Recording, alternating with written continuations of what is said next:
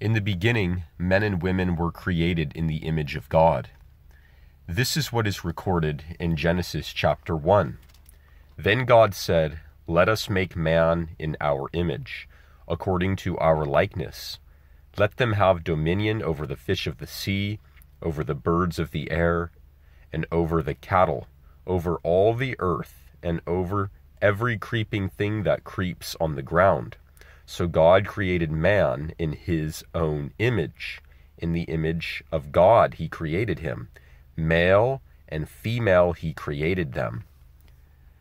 We are created in the image of God, but if we act like animals and chase after the image of celebrities, swimsuit models, famous sports athletes, and all those sorts of people, we will not be in the image of God anymore. We will be in the image that the world is creating us to be.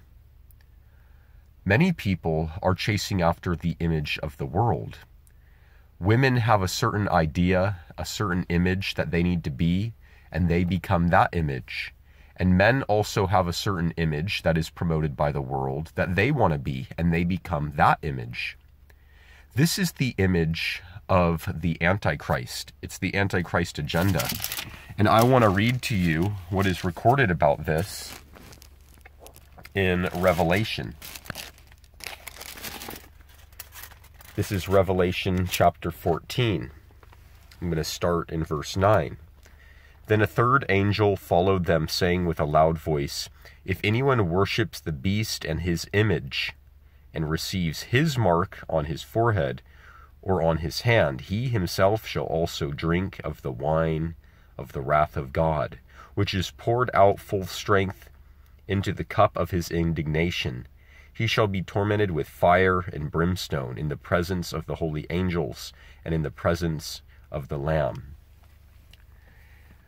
If we take on the attributes of the world, if we look towards the image that the devil wants us to be, then we will no longer be in the image of God, but we will be following Satan to hell.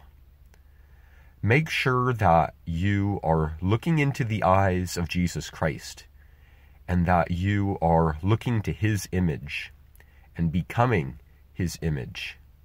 Don't be like the world who has a false image and that is following their father to hell. May the grace of Jesus be with you.